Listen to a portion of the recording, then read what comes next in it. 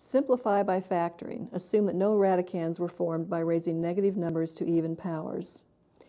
We have the cube root of 24, a to the 11th power, b to the 13th power. Now I'm going to look for perfect cube factors of this radicand. 24 is 8 times 3, and 8 is a perfect cube. A to the 11th power is a to the 9th power times a squared, and a to the 9th power is a perfect cube, and b to the 13th has a perfect cube factor of b to the 12th. So I can write that as b to the 12th times b.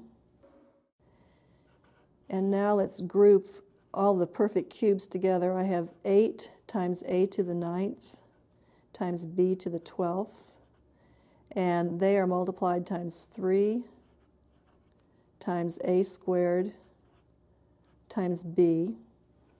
And taking cube roots here, I have, well, let's write this as two radicals. First of all, I have the cube root of 8a to the 9th, b to the 12th, times the cube root of 3a squared b.